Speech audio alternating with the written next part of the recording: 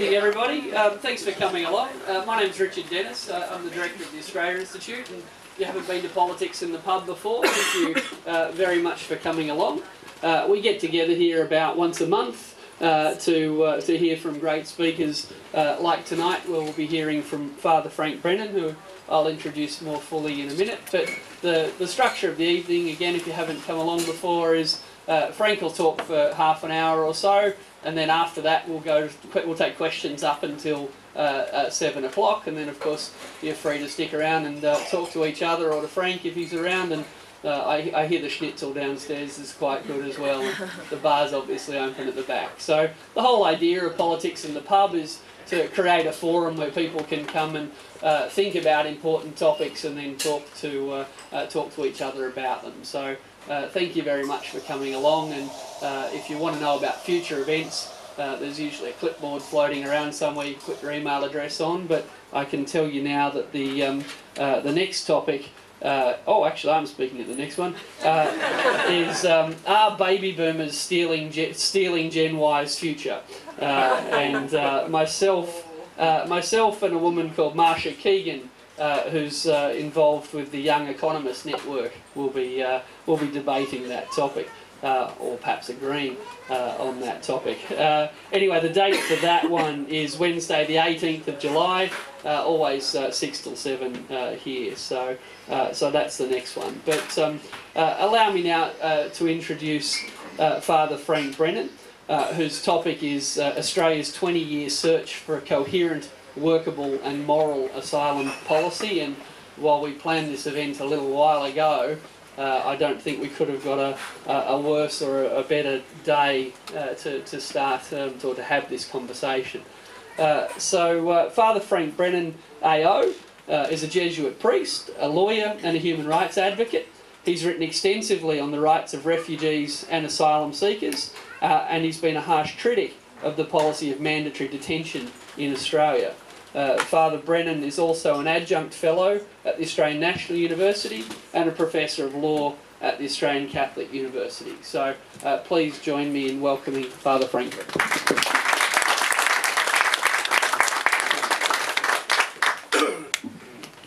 Good evening and great to be with you.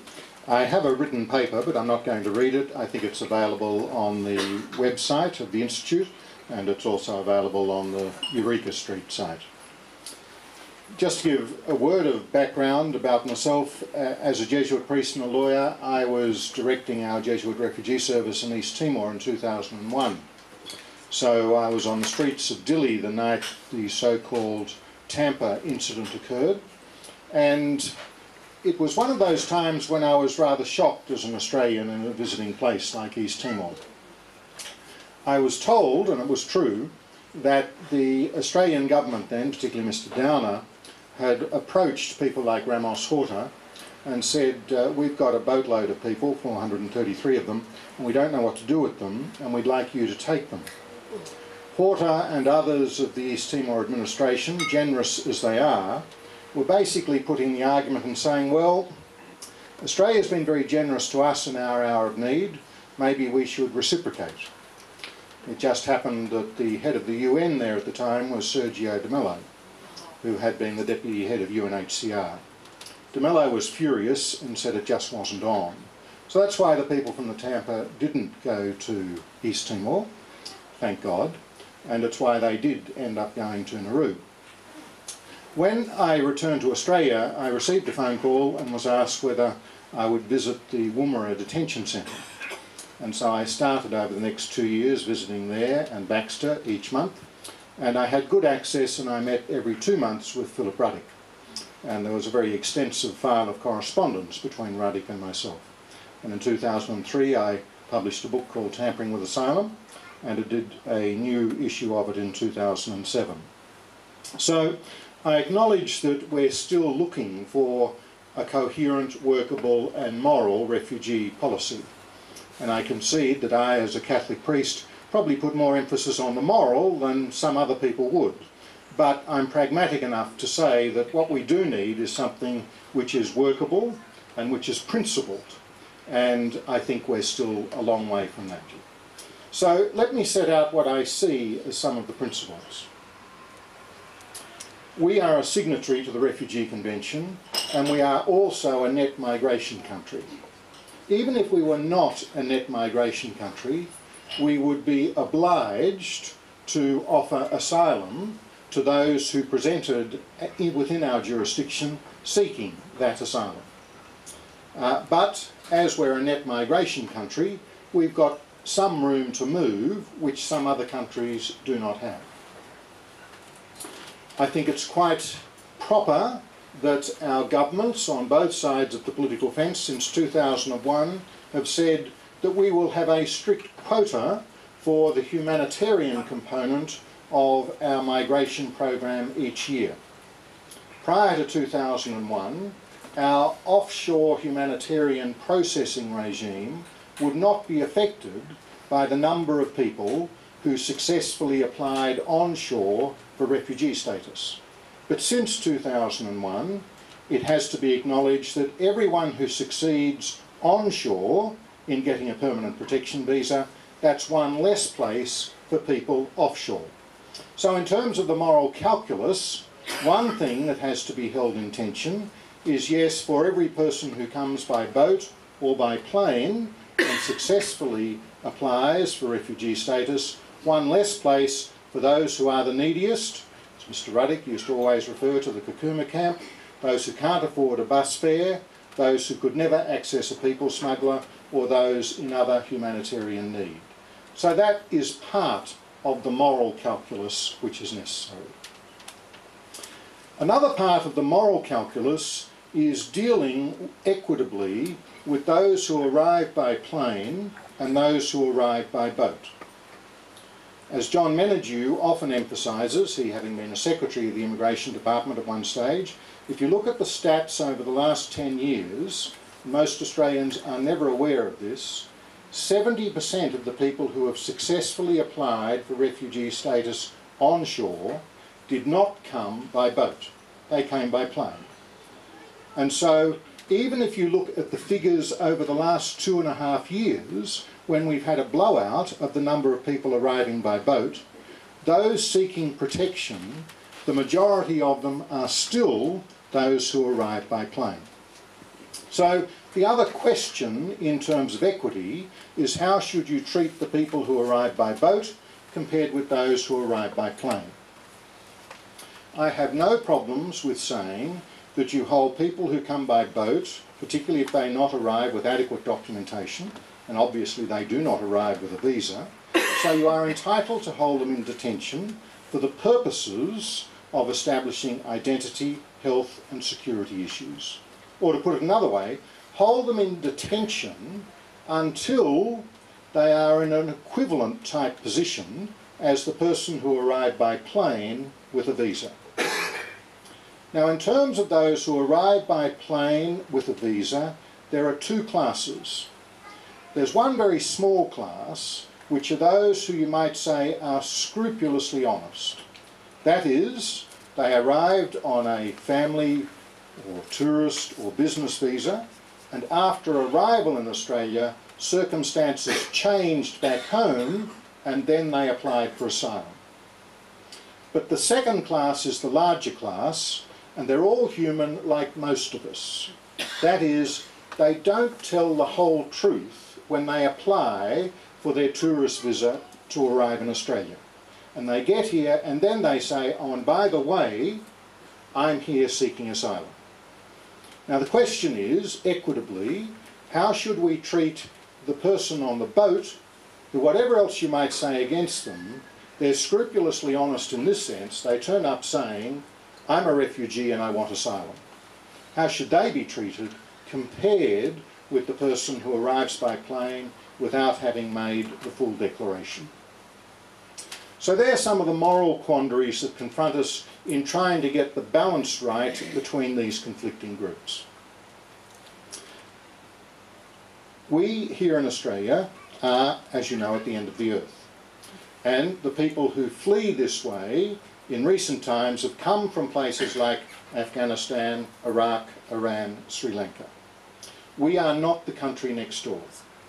And the whole theory of the Refugee Convention, it was posited post-World War II on the idea that you had to offer protection, solace, to the person who was engaged in direct flight. And a distinction was long drawn between people engaged in direct flight who turned up breathless on your border and said, I need protection, over against the person who engaged in what was called secondary movement. That is, the person fled from country A into country B. They could there avail themselves of an adequate degree of protection, but then they said, I would like to seek a more benign migration outcome and flee to country C. We are country C often. Why? Not only because we offer protection, but we are a quite pleasant first world country in which to live. Since 2001, governments on both sides of the political fence have decided routinely that those who come through Malaysia and Indonesia will no longer be treated as if they are engaged in direct flight, if they have come from places like Iraq, Afghanistan. Prior to 2001, they were so treated, as if they were engaged in direct flight. Philip Ruddock always said to do-gooders like myself, and we're always called do-gooders like myself, if ever we had a group who arrived in direct flight, of course we'd put out the welcome mat and we'd treat them exactly the same as the people who arrived by plane. Well, you might remember, we did have one small boatload who arrived from Papua in direct flight, claiming persecution by Indonesia. And what happened? They were treated in exactly the same way as the rest of the boat people. So, the question has been, given that we no longer presume people are engaged in direct flight, what is an appropriate, what's a workable, what's an ethical way of dealing with people who are coming through Malaysia or through Indonesia? Neither country is a signatory to the Refugee Convention. In Indonesia, we have long-term relationships not only with the Indonesian government, but with IOM and with UNHCR to assist with the accommodation of people who are seeking asylum and to assist with the processing of their claims. One of the things which is passing strange about Indonesia is the number of people which are said to be of concern to UNHCR. UNHCR just last week published their global trends for 2011. And to give you an idea of the people of concern in Indonesia compared with elsewhere. In Indonesia, UNHCR says there are 4,239 persons of concern. Meanwhile, in Malaysia, there are 217,618. Another lesson to learn from these figures is, as I've said, we are a net migration country. Another fact which is relevant, and something which we can pat ourselves on the back about, is that we are in the top three, namely United States, Canada and Australia, who make places available, particularly for those who are assessed by UNHCR as being refugees and who are in need of resettlement and who cannot afford a people smuggler or can't get anywhere near a boat. Some would say, well, in order to maintain that quota, we should therefore try and lock out everybody who comes. But if you look at the UNHCR figures, you find that in Australia, I think the figure is about 26,000 people, with 28,676 persons of concern to UNHCR in Australia. Whereas if you look at the figures in Canada, 206,735, and in the United States, 276,484. So the other two countries which are up there with us in playing a role in assisting UNHCR have 10 times the number of people within their borders who are of concern to UNHCR than we do. Part the problem for us as Australians is that we have the attitude, because we're an island nation continent, that we somehow should be able to maintain hermetically sealed borders. I make no apology for saying that the only people who really think you can maintain hermetically sealed borders in a globalised 21st century world are those who are either lunatics or racists. Now, if you're not a lunatic or a racist, you accept that there will be a porous border situation. There is a ready solution if you wanted to have more hermetically sealed borders in Australia. You could render us a truly island nation continent. We could relinquish sovereignty of those islands like Christmas Island, which are closer to Indonesia than they are to Australia. That would help to solve a lot of the problems in terms of it would be much less attractive for people to head by boat for Java down this direction if those places were not part of the Australian jurisdiction. But I haven't heard anyone putting that forward. The other point to note is, compared with major Western European countries, our borders are almost hermetically sealed. Let me just quote to you from UNHCR figures last week on the persons of concern in Denmark, 18,000, Greece, 45,000, Netherlands, 87,000, France, 260,000, United Kingdom, 208,000, and Germany, 658,000. So that being the case, that's why I say I make no apology for those who say that you are simply a romantic if you're not putting forward a solution which would render hermetically sealed borders. Hermetically sealed borders are something of the age of pre-European settlement in Australia. They have no place in 21st century Australia. So then, what is the appropriate way to proceed at the moment, and what's on offer? I always read closely Paul Kelly in The Australian, and he this morning pointed out that any of us who remain in favour of onshore processing have to admit that the present crisis destroys the moral superiority once claimed by opponents of offshore processing. He, like most commentators, sees it as a choice between offshore processing and onshore processing. I think that's a false dichotomy. There are 4 options that need to be considered. The first is offshore processing in the sense of Nauru and the Pacific solution. Offshore processing is where a country like Australia avails itself of the benefit that it has poor, indigent island neighbours and says, we can do a deal with you where we want to bring our people who turn up on our shores and have them processed in your area of the world. And this is what we had with Nauru in 2001, and it's presently what Tony Abbott has on the table for a resolution of the issue. What was critical in 2001 was John Howard was a Prime Minister who was seen to be a man of firm convictions and a man of his word. And thus, when he said, you will never get to Australia, that was believed. Well, roll the tape forward. Yes, with the wait that went on, 30% of people on Nauru decided we've had enough of this, and they went home. But of those who stayed and were proved to be refugees, most of them ended up in Australia or New Zealand, except for a few who had relatives in Norway or Sweden. Now, as I often say, if you're an Hazara, you don't watch all that much rugby world football, and you're not much worried about whether or not you end up on one side of the Tasman or the other. And so Australia and New Zealand translate as the same thing.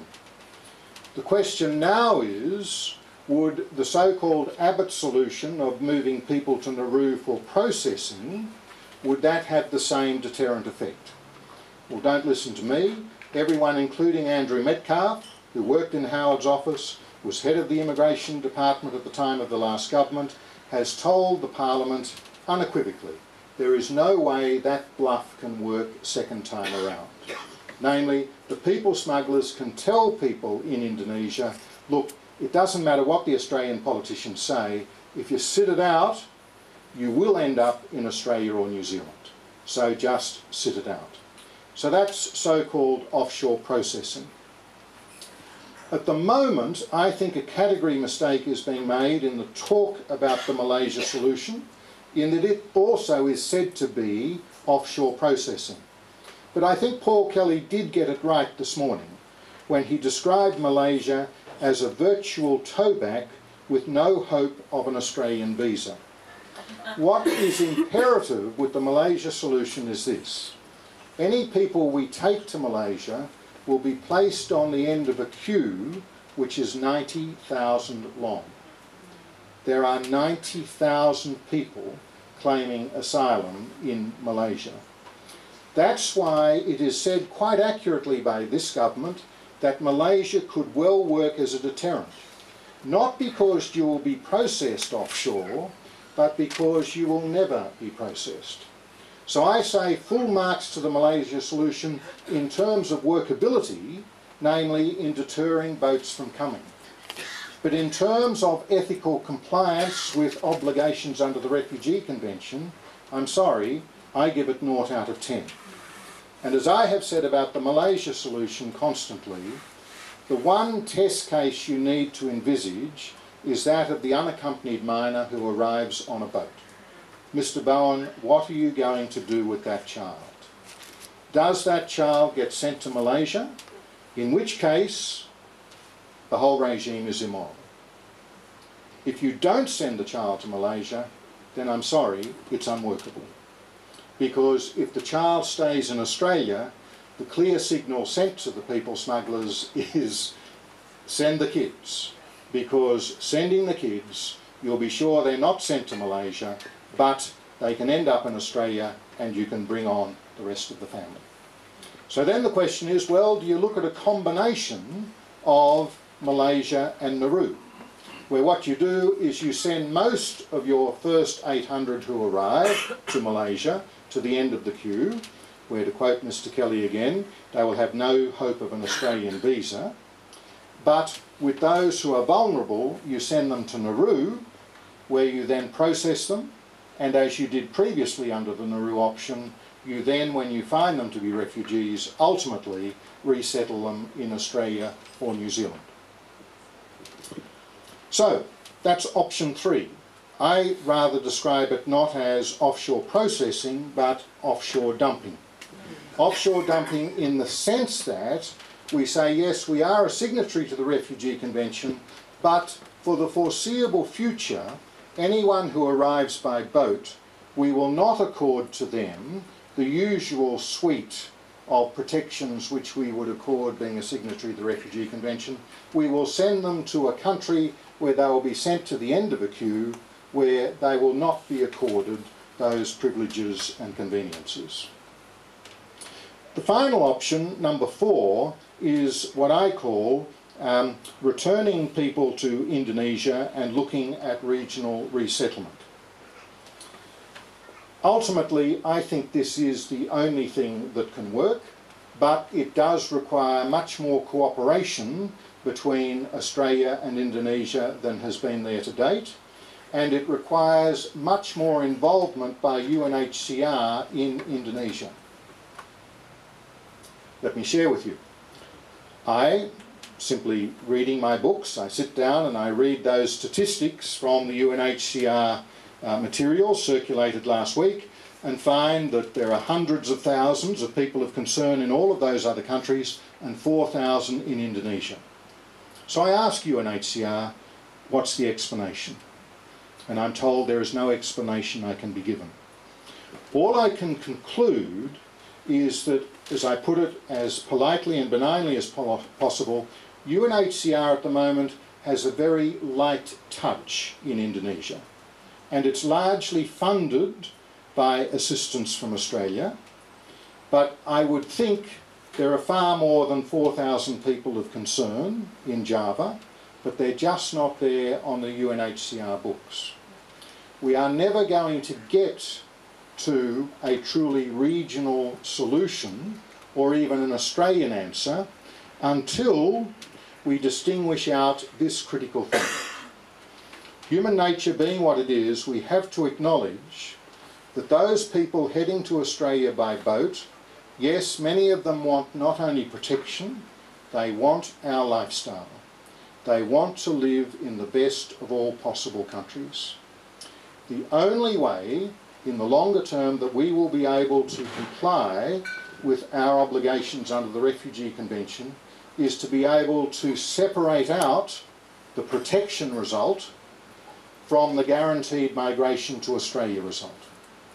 That means the answer to the so-called Australian problem is regional solutions, namely regional resettlement of people who are in the region seeking refugee protection.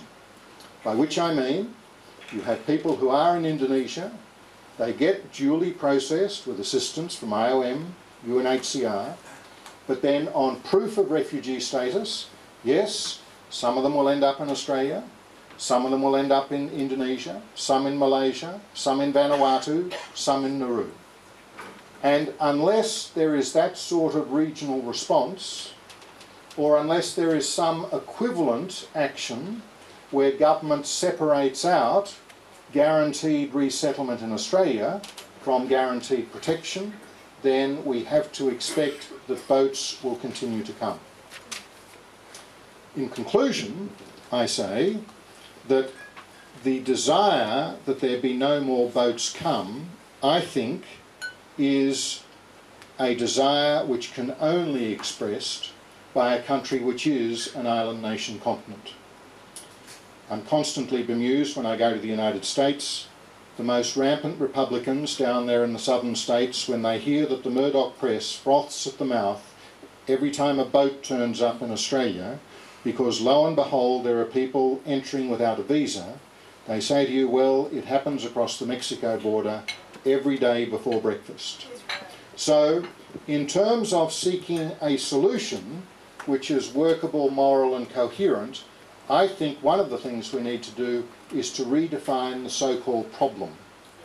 And even some of the most educated people in Australia operate from the premise that we should have hermetically sealed borders. Given we will not have hermetically sealed borders, given that we are a net migration program, and given that we are proud of our commitment to the Refugee Convention, then we have to expect there will be some porous behaviour at our borders, but we have to work in a more regional way if we are to provide any long-term solutions. Thank you.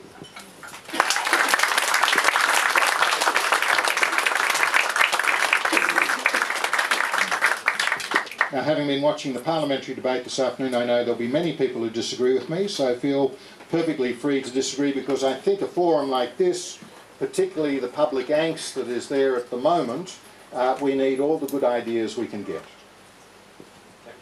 And Tony, I think you're going to facilitate the questions and answers. Tony Kevin. Hi everybody, I'm Tony Kevin. Some of you might know me. Richard Dennis asked me to fill in for him. We have to go off to an interview, and we've got till 7 o'clock. I understand we've got to finish sharp at 7 on the dot. I'll allow questions or very short comments. Over to you. Just one quick question. Can you drill down between resettlement and protection? Right. In terms of drilling down between protection and resettlement, someone turns up within your jurisdiction and says, I'm a refugee. Then our obligation under the Refugee Convention is not to refool that person to the place from which they have fled fearing persecution. Now, there is no obligation in the Refugee Convention to give that person permanent residence. You can shop around and find another country to which the person might be relocated. You might even be able to move them back to a country through which they transited, where you say they could have availed themselves of a sufficient degree of protection. What we found in Australia, when we experimented with the so-called temporary protection visa, people who have fled somewhere like Afghanistan or Iraq, okay, you give them a 3-year temporary protection visa. on the basis that we don't have an obligation to give them permanent settlement here in Australia. But after 3 years, guess what? Situation back home hasn't changed, and so you simply have to process them again and determine once again that they are refugees requiring protection. In the meantime, you've said to them, you cannot establish yourself here for a permanent existence, and you cannot be reuniting members of your family, and you cannot travel overseas and return to Australia. That is said to be a deterrent for people getting on the boats in the first instance, but what the statistics showed was that yes, some people might have stopped getting on the boats, but the family members who otherwise expected that they would be able to be reunited with those who are on the temporary visa in Australia, they got on the next boat. So it's not that protection necessarily entails permanent settlement in the country which you've reached, but unless you can find another country to which you can direct them, or send them back safely to one of the countries through which they fled, then yes, if they've arrived within your jurisdiction, then you are obliged to give them ongoing protection for as long as they are proved to be refugees. I'm asking this as a genuine question because I don't know the answer, but the Refugee Convention was 1951. Are you happy that, I mean, so many countries around the world seem to be having issues with the refugee situation or people seeking asylum. Do you think that the 1951 Refugee Convention should still stand as it is, or should we be looking at, I don't know, making it a bit more responsive to needs? I think if we were drawing up a refugee convention today, it wouldn't be in the terms of the 1951 convention.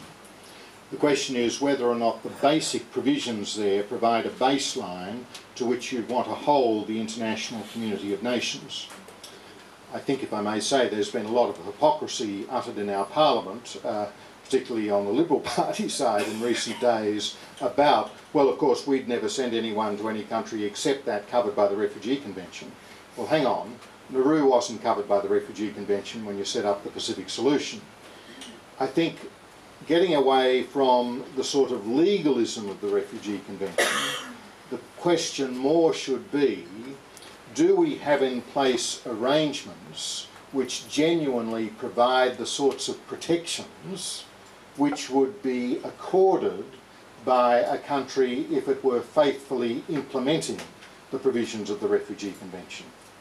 I mean, I think it is just crass legalism to say, well, for example, Cambodia and East Timor are signatories to the Refugee Convention, therefore they'd be perfectly appropriate places to send people. Nonsense. They only signed up to it because that was part of the deal of being a new and emerging nation with having to sign up to all the UN covenants and conventions, leaving East Timor to one side, Cambodia, which I know moderately well. I mean, it'd be the last country on earth to which you would say, oh yes, we think that's an appropriate place for people to be dealt with. So, as a legal instrument, it's dated, but its key provisions set down a bottom line which I think are useful to hold governments to account. But in terms of the debate that's going on in Australia at the moment, it is as spurious for the Liberal Party to say, oh well, it's got to be one of the 148 countries which is a signatory to the Refugee Convention, as it is for Oakeshott to say, well, it's got to be one of the countries which is a signatory to the Bali process. I mean, Afghanistan's a signatory to the Bali process, God help us. That sort of thing doesn't get you anywhere. Thanks for the talk. It was one of the best sort of presentations of the issues I've seen.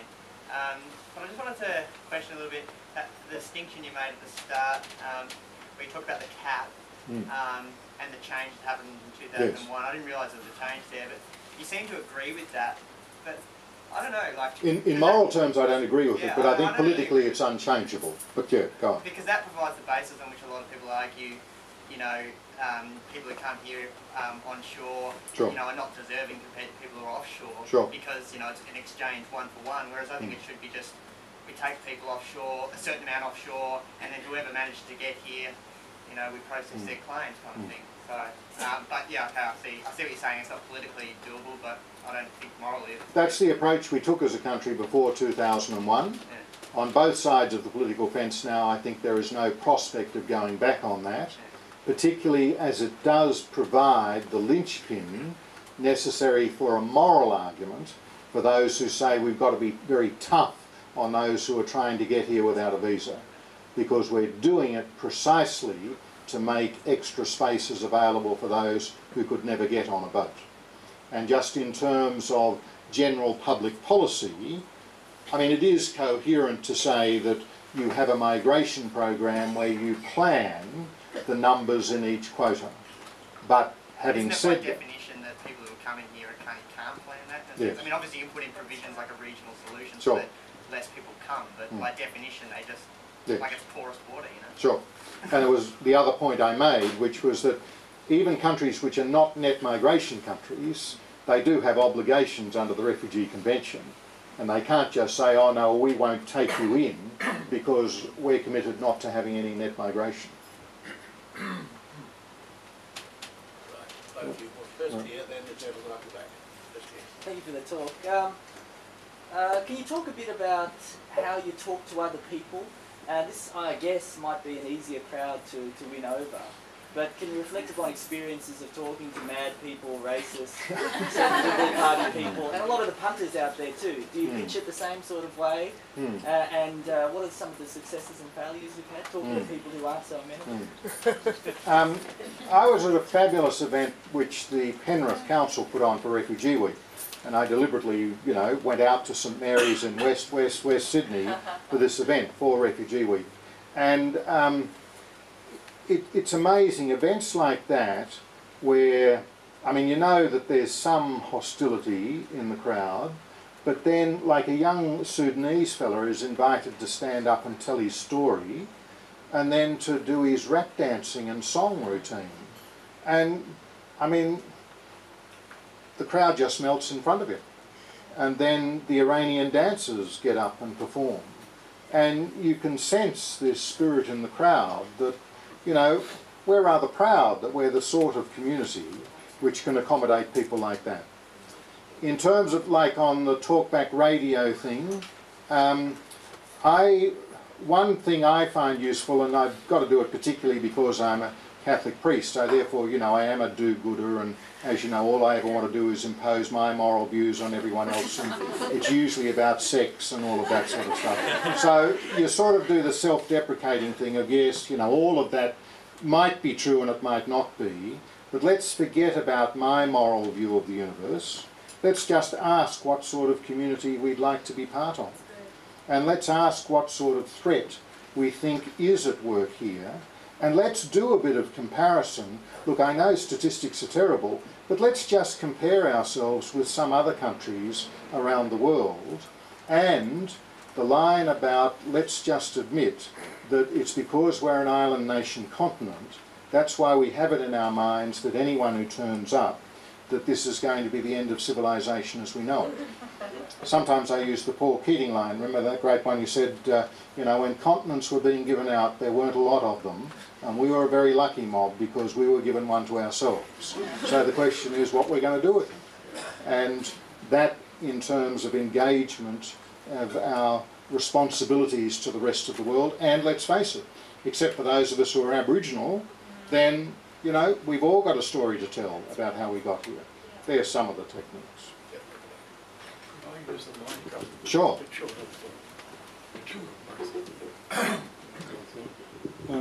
Frank, I can't quite agree with your fourth option. I agree with most of what you say, and I know you as a good refugee advocate. However, I don't think that fourth option of splitting protection and resettlement can really work. Either, well, it's not workable, I think. It's not consistent, I believe, with the convention, and it's not really needed. Those are the three things I'd say. Not workable because, let's say you have people in Indonesia who've got there, however via Malaysia. If we have some arrangement with Indonesia and UNHCR that we process their applications there and that we make them available for resettlement. The burden sharing approach, I think, of other nations is unlikely to lead to a lot of them going anywhere but Australia. Secondly, if people are left there with nowhere to go because we refuse to take them, they will not have the same protections that they have under Articles 3 to 30 something that the High Court found under our existing legislation they have. And the final point is I think it's not needed because we have a political problem, as you were obviously saying, but we have a moral problem if we don't actually take the people who come here or come close to us. But we don't have a real problem of taking those numbers. If we're talking in terms of protecting people from sinking at sea, I'd really refer you to Tony's views on this, that there are other things we could be doing in terms of rescue, in terms of taking responsibility for that. And of course, in terms of another kind of regional arrangement where we do process people overseas. If you like, we try to find them other countries, but we're prepared to take any that can't rapidly go somewhere else. So I have to draw the line at number 4. Sorry I went on too long. No, gentleman down here, if I could just say something briefly before he comes up. Come up, please. Yes. One of the other issues, of course, is that we are a country of migration. And one of the other issues is that we are a country of migration. We're looking for people. And none of those other countries would be involved in a regional solution, with the exception of New Zealand, are countries of migration. So there are issues there. But let's give it to the next speaker.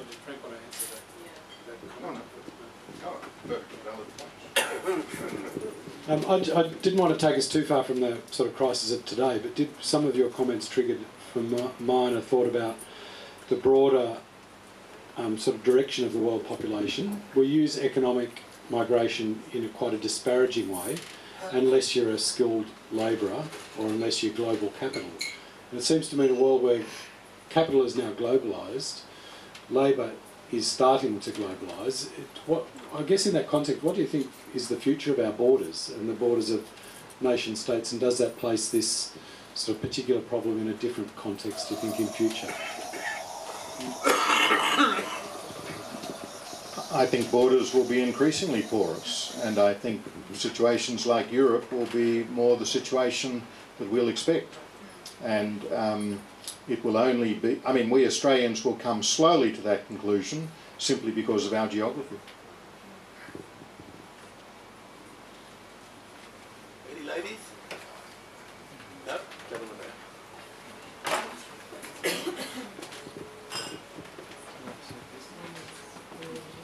Thanks, Frank. I'm not an expert in the area and haven't followed the conversation today in the Parliament.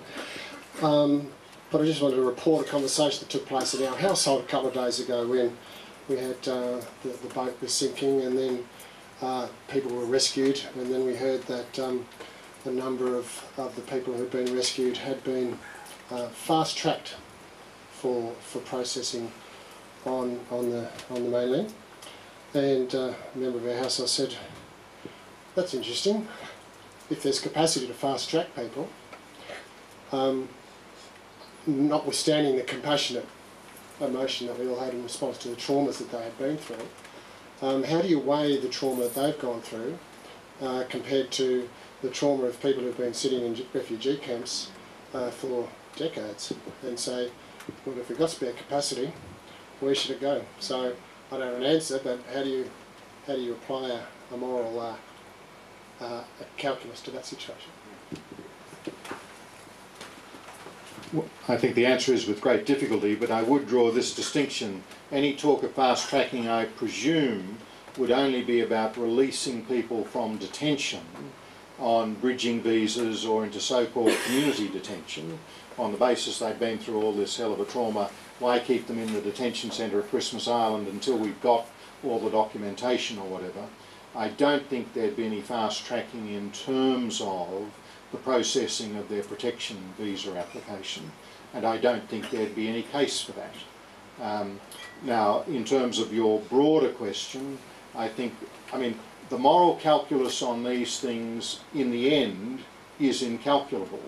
Once you've got that nexus between the people presenting at your border and the plight of 35 million people in the world who are refugees or internally displaced or asylum seekers at any one time.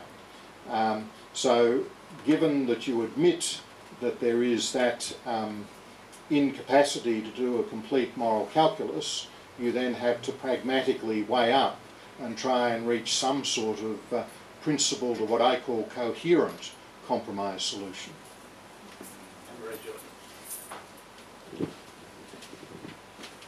On the issue of your option 4, do you think it'd be possible to deal with the, and given that it's an international issue, it would be possible to deal with it internationally in the same way as was done in the 1980s with the Comprehensive Plan of Action?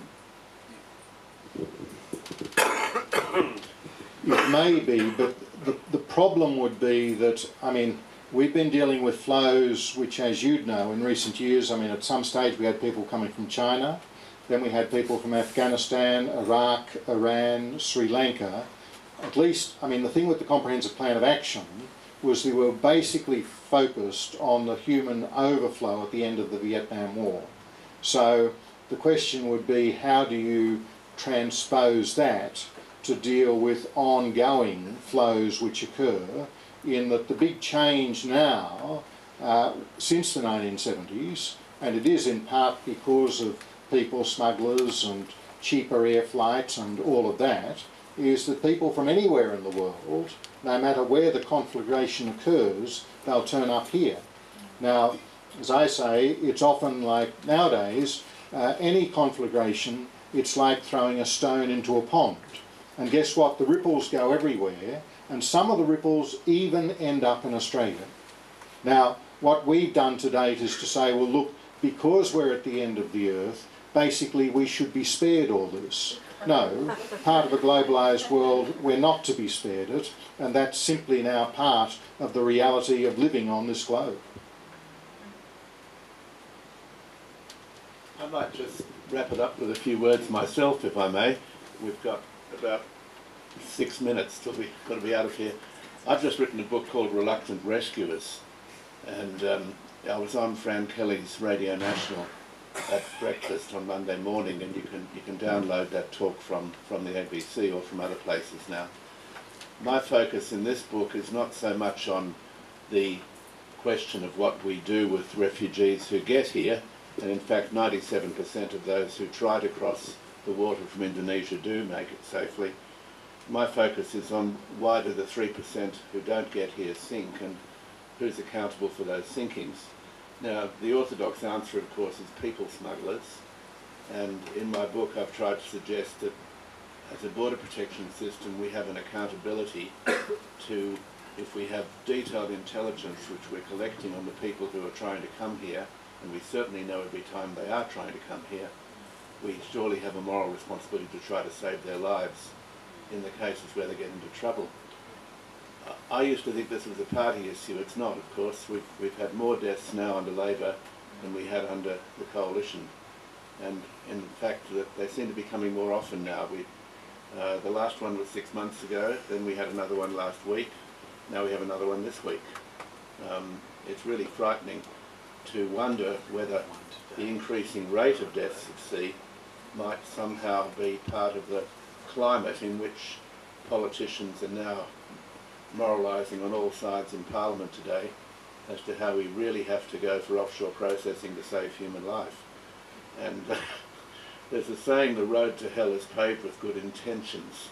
Well, all I can say is there is an awful lot of good intentions being expressed in Parliament today.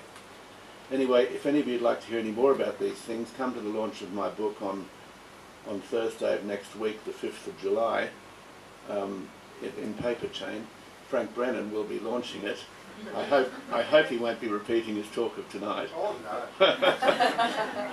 I hope he'll be talking about the morality of border protection in terms of protecting life at sea.